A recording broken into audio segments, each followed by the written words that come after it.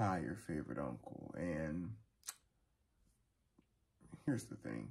You hear dietitians, doctors, and everybody say, you are what you eat. And that the food that you consume is to blame for why you have these diseases. It's not necessarily hereditary, but what's hereditary is the food eating patterns and the food that you consume. With all that being said, why do you still consume the same spiritual food when you look at your grandma, big mom, dad, aunts, uncles, their lives are literally in shambles?